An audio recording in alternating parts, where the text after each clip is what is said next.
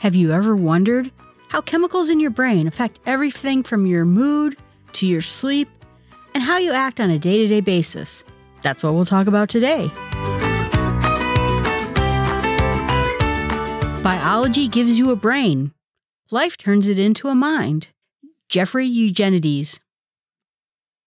Today we're going to talk about some common chemicals that affect how your mood, how your brain operates. This is a fast-moving area of science, and we're learning a lot in the most recent years. There's a lot we don't know, and there's a lot we get wrong. We'll talk a little bit about that. In a past podcast, we talked about the role that dopamine plays, right? That's the one that makes you want to push the button one more time in a gambling casino, or buy one more book, or play one more game. It is the drug of more inside of us. Today, we're going to cover a little bit more about dopamine. We're going to talk about serotonin, and we're going to talk about cortisol. Because we talked about dopamine in the past, I wanted to talk a little bit about some issues you have if you don't have enough or you have too much dopamine.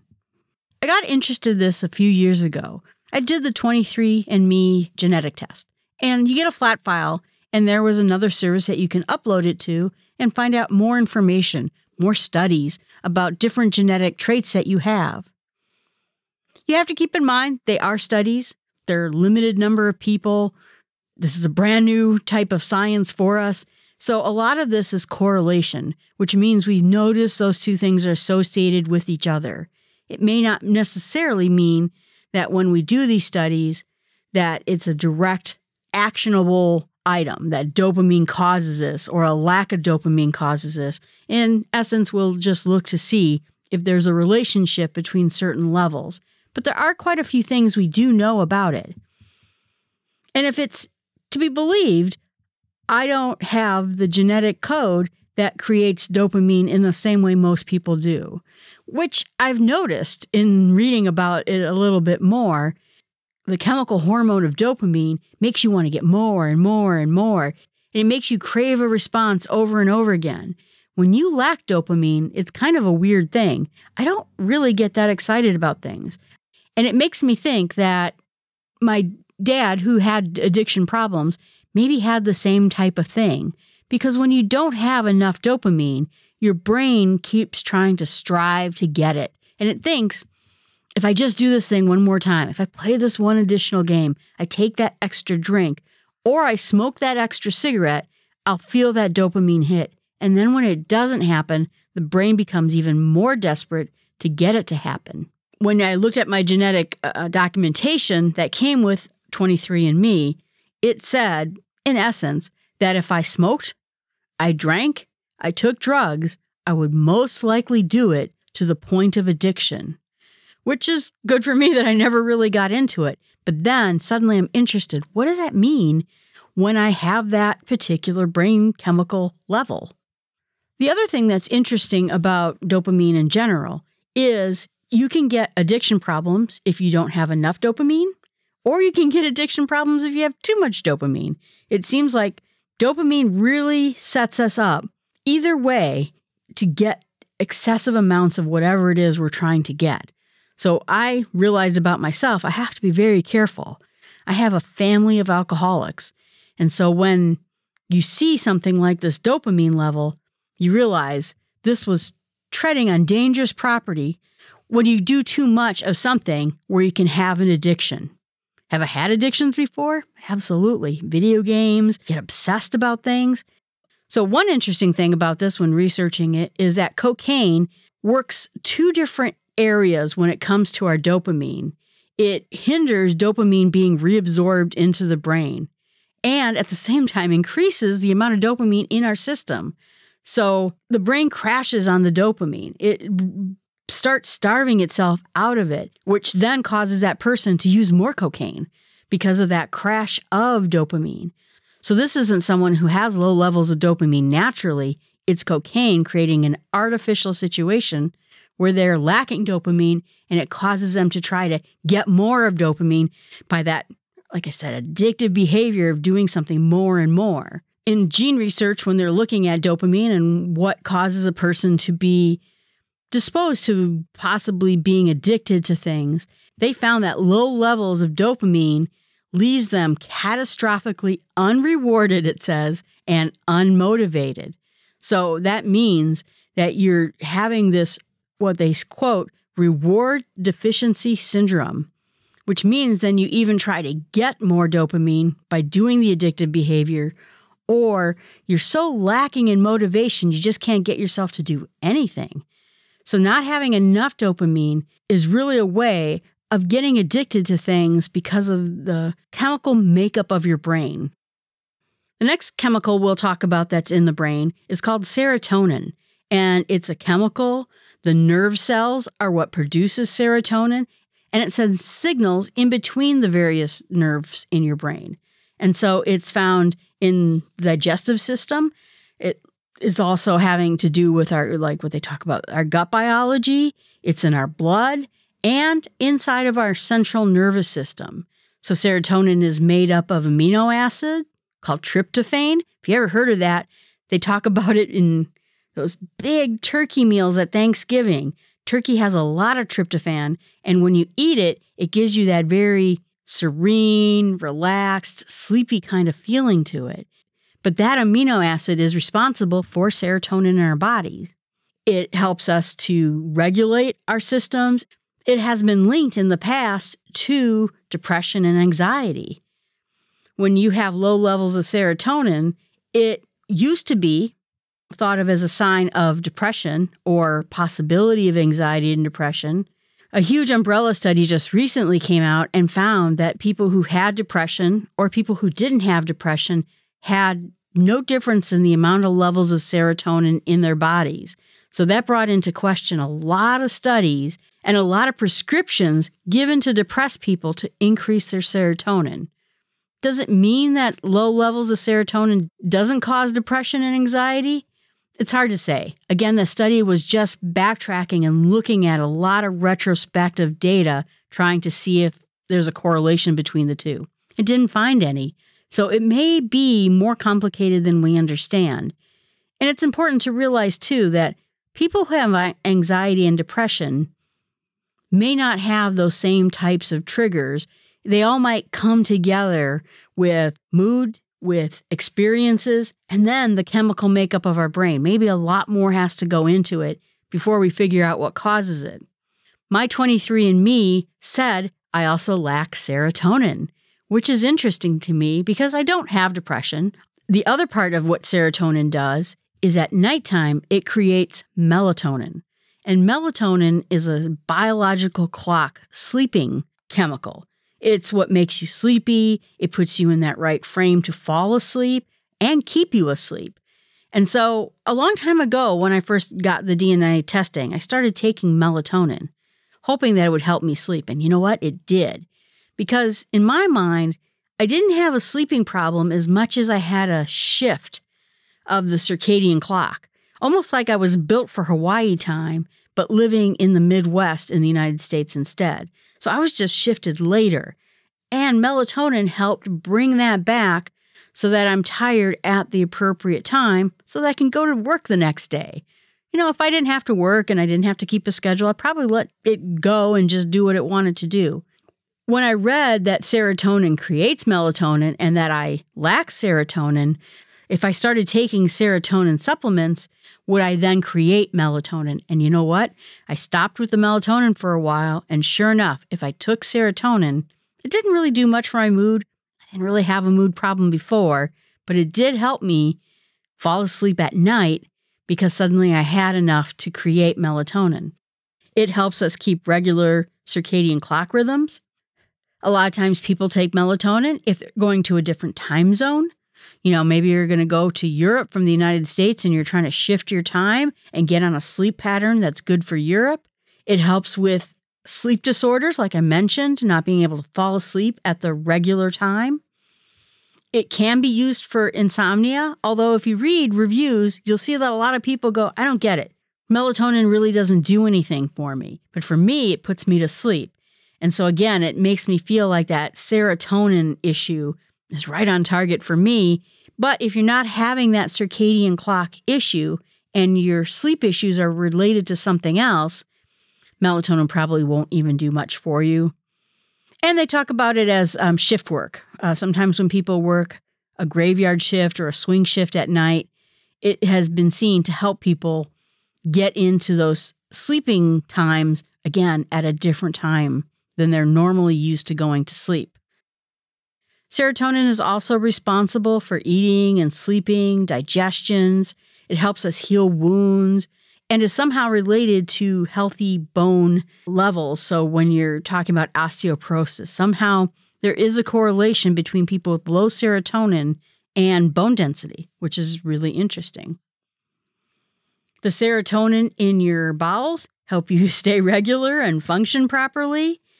There's also some relationship between serotonin and feeling nauseous, which they think has to do with if something upset us and we throw up, or if something is in food that we think is bad for us, maybe we'll get that gag reflex. Somehow the serotonin in our blood helps generate that feeling of nausea if it thinks we're in trouble. And it does some other things, again, like blood clotting and some other breakdowns of it. But it is something in our bodies that help all sorts of different parts of it. It's also found in most animals. The last drug we'll talk about is called cortisol, and this is another hormone inside our body. And a lot of times it's associated with a stress hormone. But it is responsible for controlling our stress, helping our body use the fats and proteins and carbohydrates inside our metabolism. It suppresses inflammation, which is bad for us, right? So if we hurt something and we get swelling, that's inflammation. But inflammation, even on a smaller side, is if we have heart damage or we have internal organ damage. Inflammation is generally just bad for us. It's a sign of aging. And as much as we can control inflammation, it's better for us. It's also used for regulating blood pressure, blood sugar, and it is the stimulant that wakes us up in the morning. So we're sleeping away, we're getting ready to get up. Cortisol starts working inside of our body, and it starts dumping sugar into our system. Everybody's sugar, for the most part, tends to go up right about the time that they're going to wake up, because the body says, oh, Jill's about to get up. Better give her a dose of sugar so she has some energy to get going with her day. That action helps us wake up and brings us back into awake state again. So you can kind of look at melatonin and cortisol as being opposites of each other.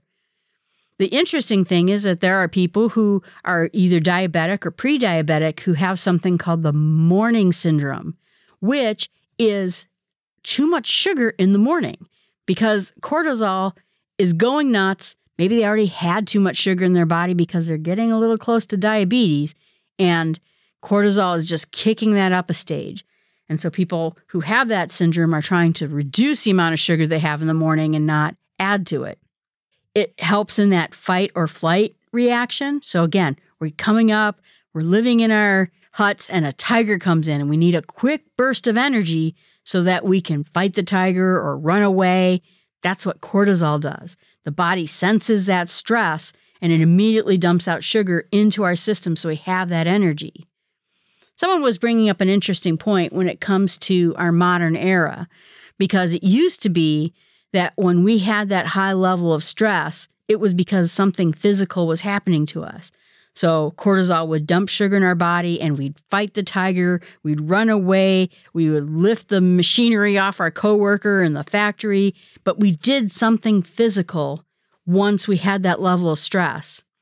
But our modern world isn't like that anymore. Instead, we're sitting at our desk, we get a nasty email from a customer, and suddenly our stress levels go up.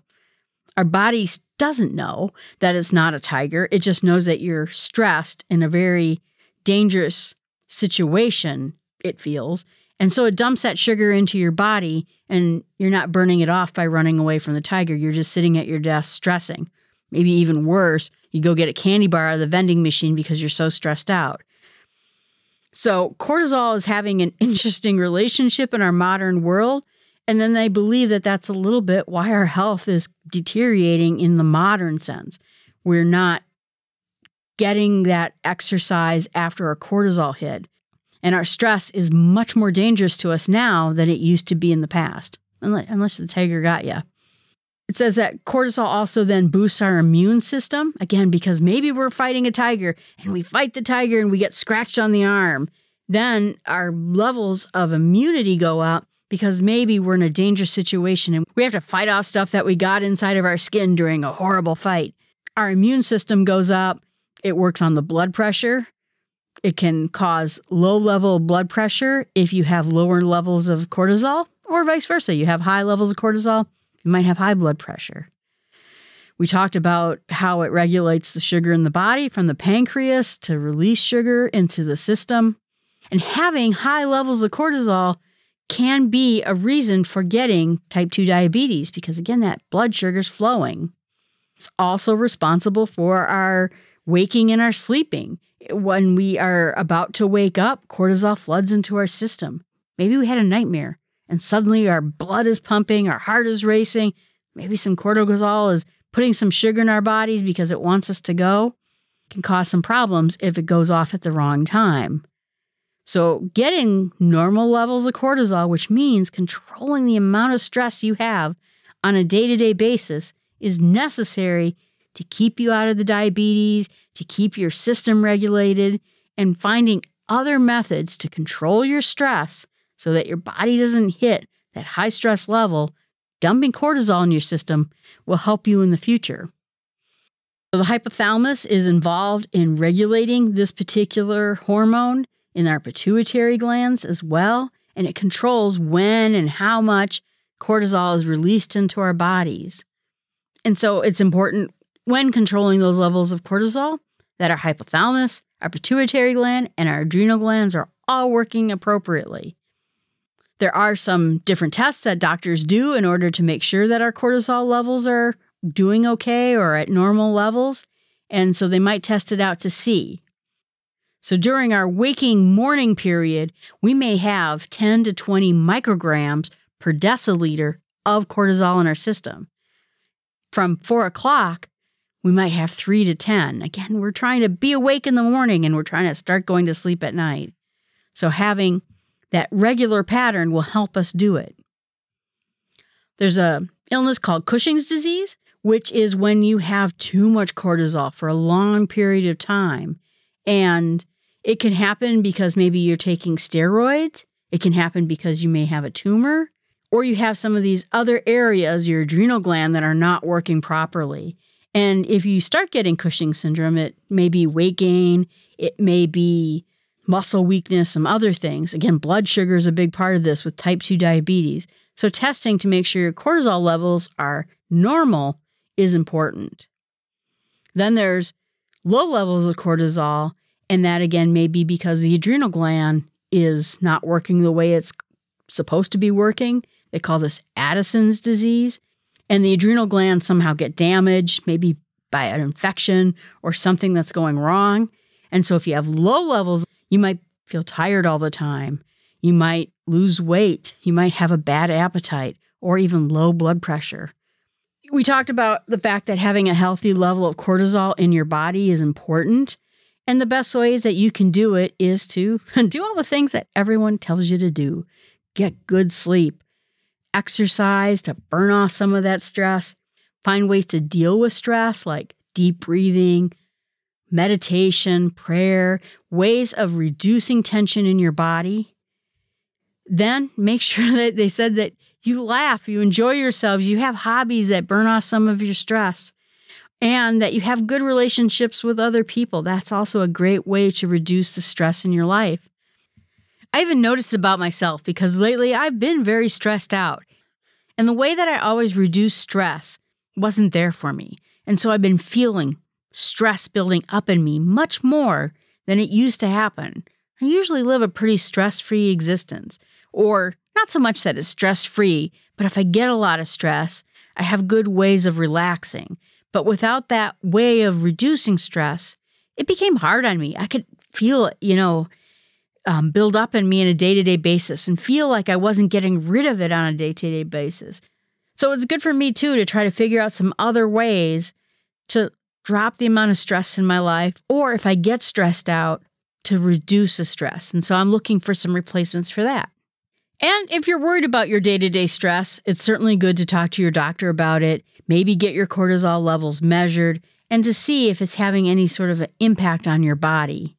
It's important, again, that we keep cortisol, serotonin, melatonin, and dopamine at regular places.